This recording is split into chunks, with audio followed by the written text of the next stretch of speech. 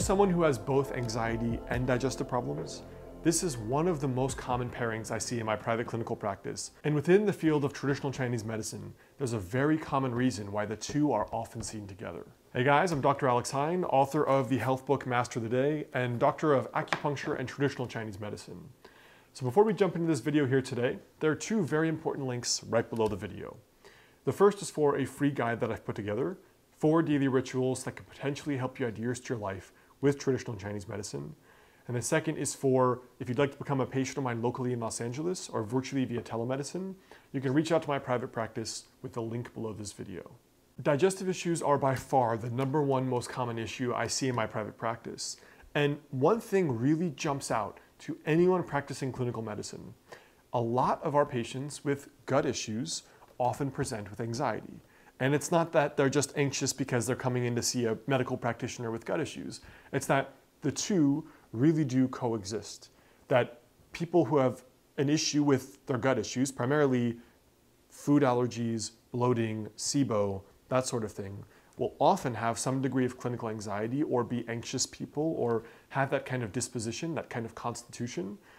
But many people will even have really clinical anxiety along with symptoms of food allergies or SIBO. So why is that?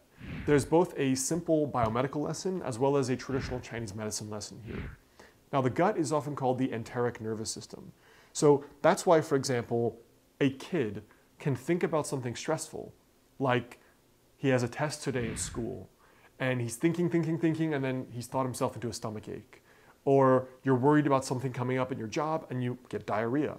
The reason that can happen is because of the nervous system, where a thought can actually cause a physiological change in the body, right? So the thoughts will produce physiological changes.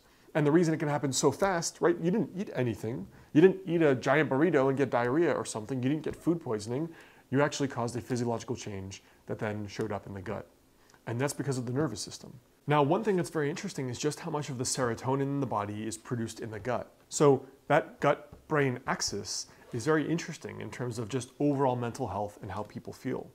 Now, within the field of traditional Chinese medicine, there's something else here though. There are 2 very common constitutional findings that show up together. And when I say constitutional, I mean there's a genetic tendency of one pattern and another pattern that often overlap. Now, one pattern is what we call just weak digestive function. So this is often categorized as spleen qi deficiency.